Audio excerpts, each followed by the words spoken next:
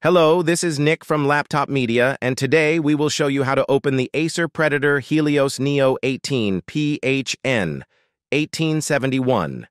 To gain access to the internals of this big machine, you have to unscrew 13 Torx head screws.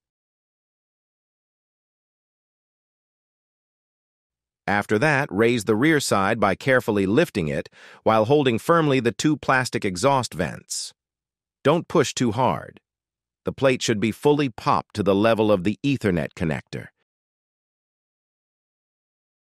Then, use a thin plastic tool to pry the rest of the panel, including the front side.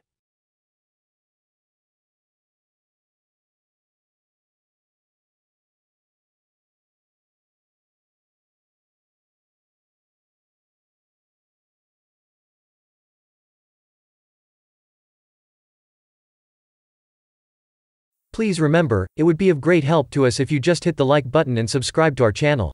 That would motivate us to make even more and better videos for you. There is a dedicated socket for the battery on the inside of the bottom panel that fixes the unit in place. We can also spot two metal plates with thermal pads for the SSDs. The notebook has a 90.61 watt-hour battery. To take it out, unplug the connector from the motherboard and undo the two Phillips head screws that fix the model to the chassis. The capacity is enough for around 4 hours and 30 minutes of web browsing or 3 hours and 30 minutes of video playback. To achieve that, you have to apply the Balanced preset in the Windows Power and Battery menu and select the Balanced and Optimus modes in the Acer Predator Sense app.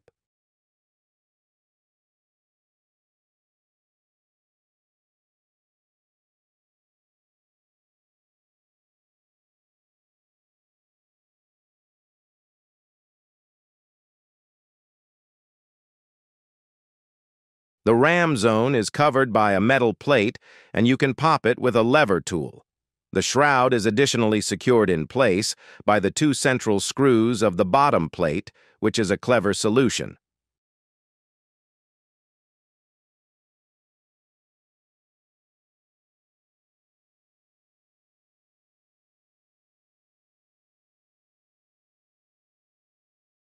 On the inside of the metal cap, two thermal pads make contact with the memory modules as well as two more pads below the sticks. Good job, Acer.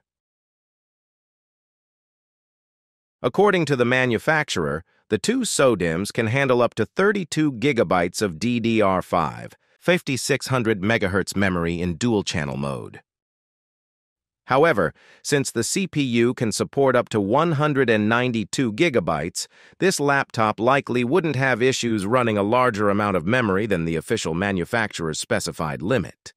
For storage, you get two M.2 slots for 2280 Gen 4 SSDs. RAID 0 is also supported.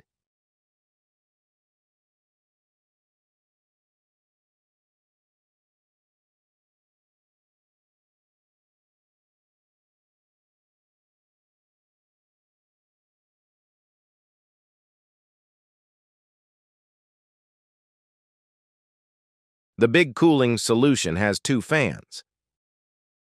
The one on the right is made of plastic and it's dedicated to the CPU. The metal AeroBlade 3D fan on the left is on the GPU side.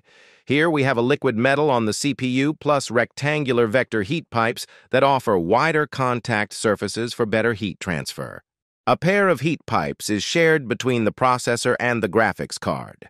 We can spot an additional pipe for the CPU and two more for the graphics card, alongside 4 heat sinks and 2 large metal plates. The lower heat pipe on the left also makes contact with the chipset.